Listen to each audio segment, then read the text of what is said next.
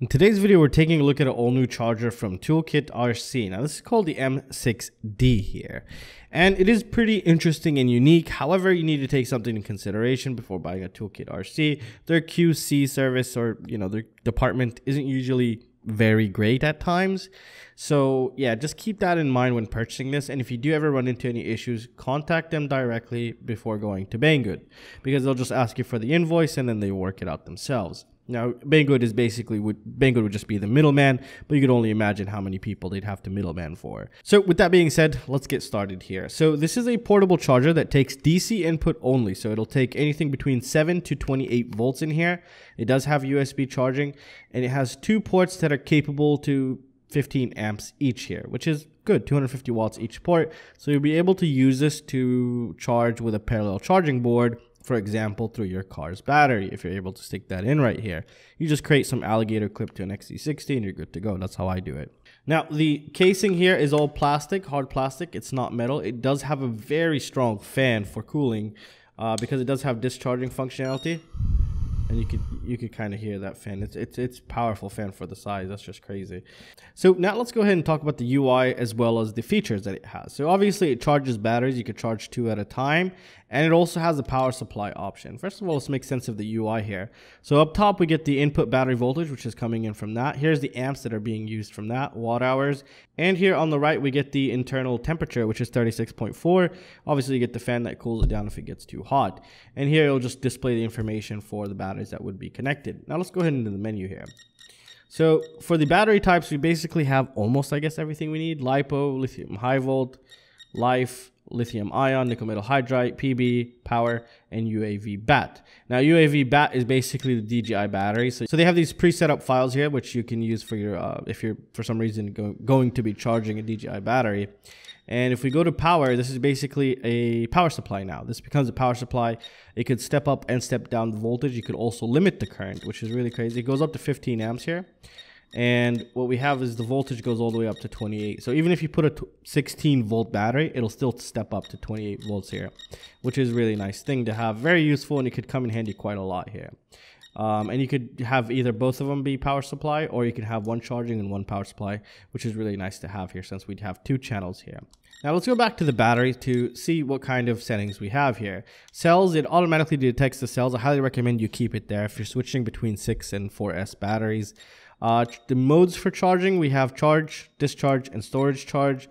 Now the discharge and storage charge, basically if you needed to discharge anything, it says it goes to 3 amps, but it never goes above 12 watts, which is, on a 16 volt battery, roughly 0.8 of an amp. So it'll take some time to actually discharge a battery.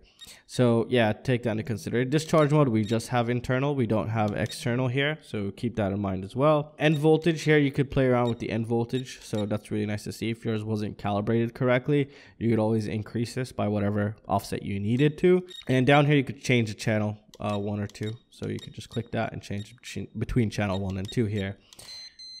So we don't have a battery, that's why it's doing that. And we just go back like this. Let's go ahead and just show you how this thing actually works as well. So we just plug in a battery, and we plug in the balance connector here. Now we also do have USB charging port, by the way, here. So let's go ahead and charge. This is a LiPo, and let me show you the discharge, for example. And we're just gonna say discharge current. We're gonna put it at max 3 amps, and we're gonna start. Okay, and as you can tell, there's the amps that are currently being taken from the bottom one.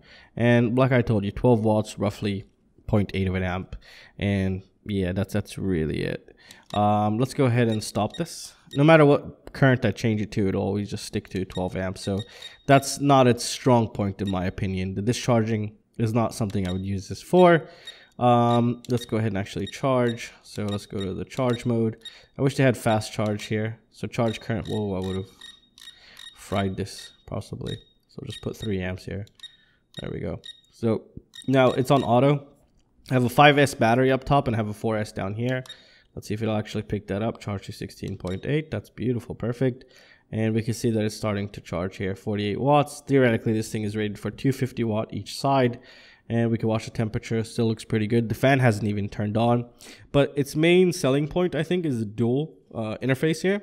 So what you can do, for example, if you're in the field charging from your car's battery, what I usually do is I would put my car battery here, which is an XT60 into alligator clips that connect to my car's battery, and then you'll be able to charge parallel charging boards, for example, a 6S and 4S batteries here, and this should output more than plenty enough of amperage to do that. So its strong point is high amp charging portability with 2 interfaces or with 2 channels. That is one of its main I guess selling points right now. It's really nice, but again, just be careful. The QC sometimes isn't as great as you would like it to be. Very simple. Its job, either power supply or charging and slight discharging, but I don't consider discharging as a feature actually if it's discharging at 0.8, but some people might find that useful, especially if you're discharging 1 or 2S or 3S, you know, those baby lipos, then it's okay into that perspective. But, you know, larger batteries, I wouldn't consider this as a discharger. And, well, I'll have a coupon to this down below, which I actually requested, and you guys could use it if you guys are interested in it. Let me know your experience of ToolkitRC products and if you would like this. And I'll see you guys in the next one. Peace out.